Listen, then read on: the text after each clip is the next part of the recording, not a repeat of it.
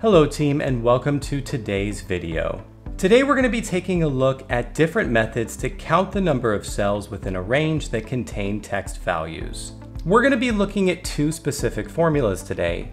The first function we'll cover will help you count all cells that contain a text value, and the second function will cover how to count all text cells excluding empty strings.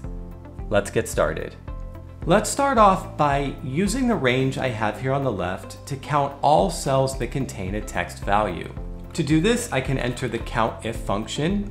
This function has only two required arguments: the range of cells, which I'll highlight my column on the left, and after a comma, Excel will ask for the criteria for this function.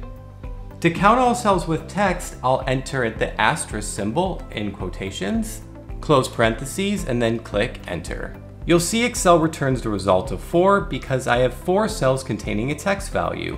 Empty cells, cells with numbers, or errors are not included. Now let's see what happens if in cell A4 I enter a blank space. After clicking away from the cell, you'll notice the formula now returns a result of 5. That's because this function will include empty strings.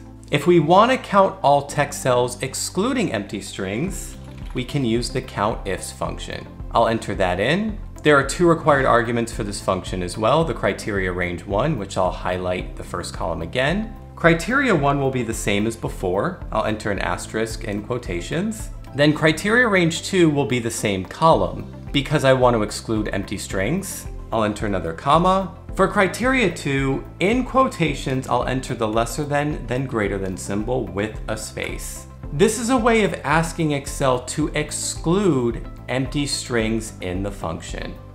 Now I'll enter a close parentheses and click Enter. And you see we get our correct result of 4. Team, thank you so much for watching. I hope you found these tips helpful. Please like and subscribe to the channel, leave comments about additional tips you'd like to see covered, and I'll see you in the next video.